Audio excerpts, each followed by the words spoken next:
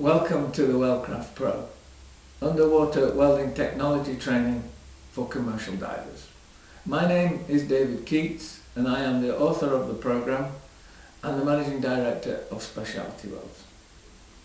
Before you start your training, I wanted to take this opportunity to highlight one or two areas of the course and the study required so that you have a better understanding. The course is 80 hours in duration and covers dry and wet welding theory and practice. The program itself is certified and verified by EAL, which is the Engineering, Marine and Training Authority, and the program is also approved by IMAST, which is the Institute of Marine Engineering, Science and Technology. At the end of the course, you'll undertake a practical welder qualification test. This will be conducted under one of two standards, either ISO 15618 or BS 4872.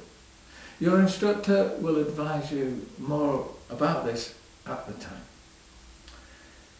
Now, some of you may have already completed the online self-test paper, which is required for stage 1. That's your first week's introduction, which mainly covers dry welding. If not, then you will have the option to do this still online or take the paper version in class. There's also an option to take the end of course examination online, but this requires approval by the school, so discuss this with your instructor to establish whether this option might be available.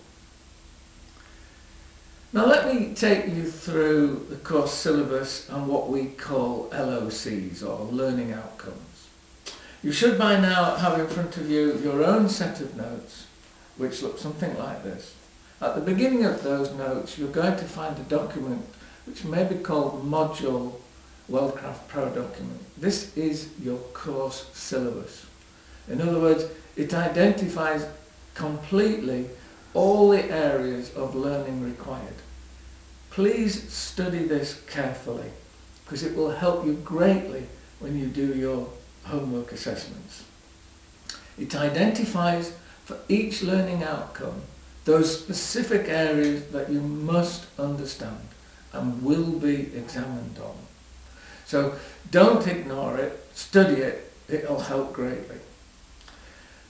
At the beginning of each LOC, probably on the first page of your notes for each LOC, you will then see a question paper. This is your homework.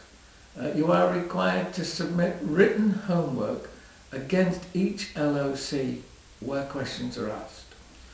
You must hand this in to your instructor and he will mark them and assess them individually.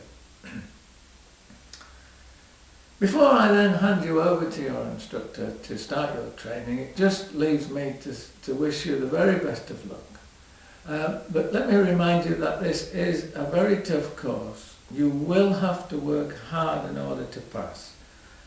It's not just a rubber stamp course. You will have to pass both the theoretical examination, your assessments for your written homework, the practical exercises will all be recorded as an evidence portfolio, and then your end of course exam, and then of course your welder qualification test. But enjoy. I hope that you get a great deal from the program, and let me just close now and wish you the very best of luck. Thank you.